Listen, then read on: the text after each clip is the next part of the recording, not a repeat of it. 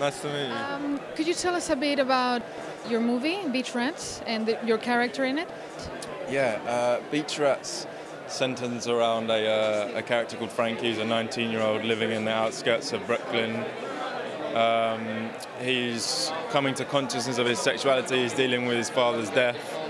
He's wading through teenage discovery and whatnot, and I play Frankie. Yeah.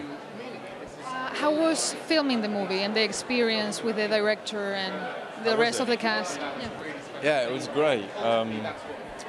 It was very fast. It was over in like 5 weeks, so I was like in and out. But you know, it was intense. We shot consecutively for 5 weeks, and it was a bit of a dark journey to go into. But you know, I love doing it, and I love being a part of it, and being involved with amazing filmmakers and actors. And are you excited about the awards tonight? yeah, I'm really excited. I'm really excited. I'm in my hometown. I've never been to an awards in my hometown, so it's going to be good. Thank you very much.